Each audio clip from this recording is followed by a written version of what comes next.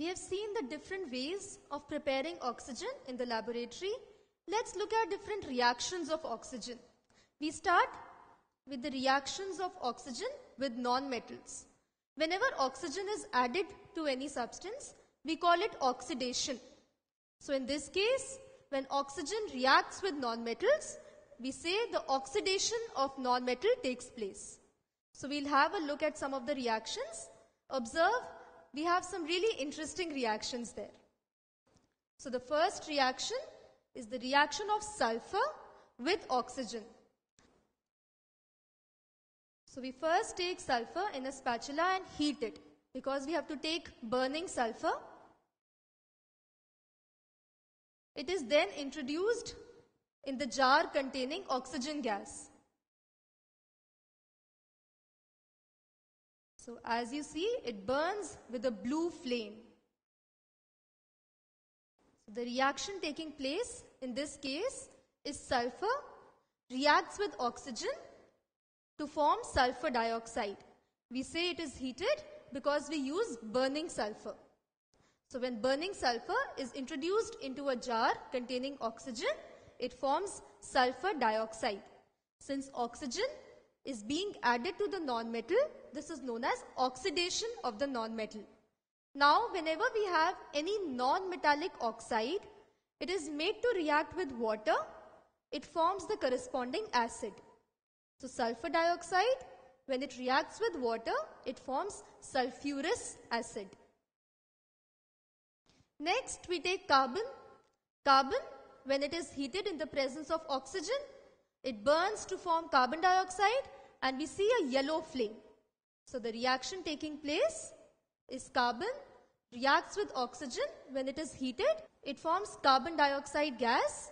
It burns with a yellow flame. Again, this is a non-metallic oxide.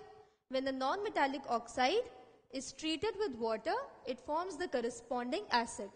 So carbon dioxide forms carbonic acid, that is H2CO3. Next we take phosphorus. Let's see the reaction of phosphorus with oxygen. So phosphorus is taken on the spatula. It is heated as we take burning phosphorus. The conical flask contains oxygen gas. Observe what happens.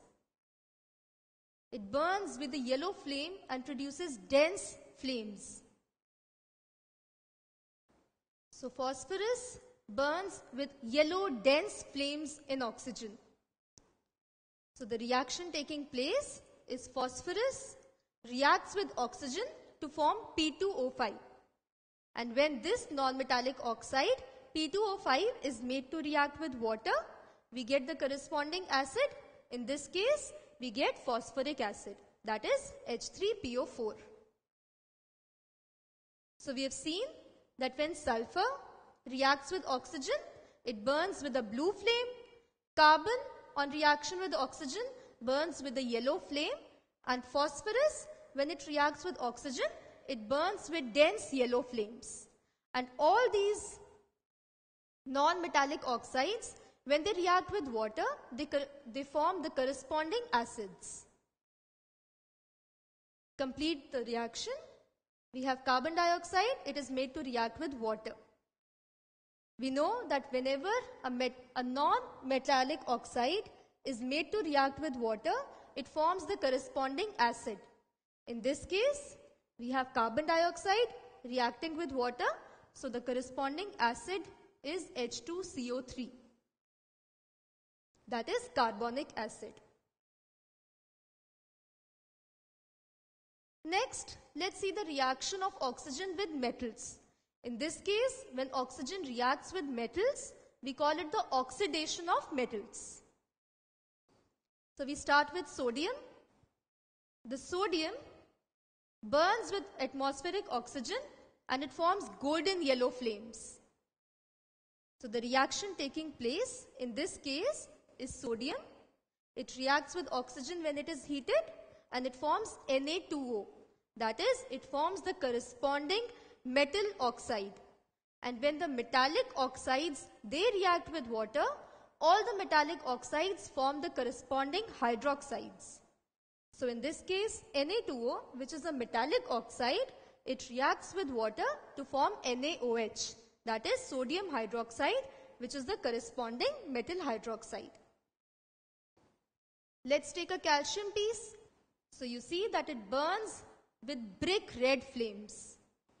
So when calcium reacts with oxygen, it forms calcium oxide, that is the metallic oxide. And when this metallic oxide reacts with water, it forms the corresponding hydroxide, that is calcium hydroxide. Now let's see what happens when magnesium is burned in the presence of oxygen. So we take magnesium ribbon and it is introduced into a jar containing oxygen. It burns with dazzling white flames. So when magnesium reacts with oxygen, it forms magnesium oxide, and this metallic oxide on reaction with water forms the corresponding hydroxide, which is magnesium hydroxide.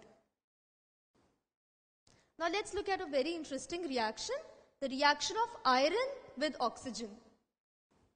Iron coil is introduced into a jar containing oxygen. You see shower of sparks being produced.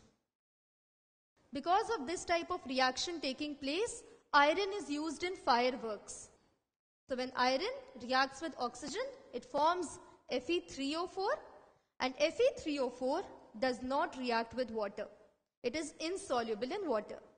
So when we have the different metals, they form the corresponding oxide, that is all the metals, they form the corresponding metal oxides on reaction with oxygen, and the metallic oxides, when they react with water, they form the corresponding metal hydroxides. And we had seen the different colored flames. When we heat sodium in the presence of oxygen, we get a golden yellow flame. When calcium is heated in the presence of oxygen, we get brick red flame. The reaction of magnesium gives dazzling white flame, and iron burns in the presence of oxygen, producing shower of sparks. Another very important reaction shown by oxygen, all hydrocarbons. As the name suggests, hydrocarbons are the compounds that contain only carbon and hydrogen. So all the compounds containing carbon and hydrogen only, when they react with oxygen, they form carbon dioxide and water. So all the hydrocarbons, that is the compounds containing only carbon and hydrogen, when they react with oxygen, they produce carbon dioxide and water. So the different types of reactions that we have seen, when the metals, they react with oxygen, they form the corresponding metal oxides. The metallic oxides, when they react with water, they form the corresponding metallic hydroxides.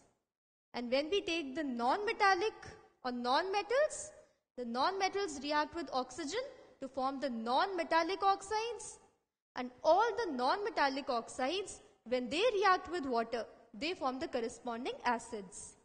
And also, one very important reaction of oxygen is in the hydrocarbons. All hydrocarbons, they react with oxygen to form carbon dioxide and water. So these are some of the very important reactions of oxygen.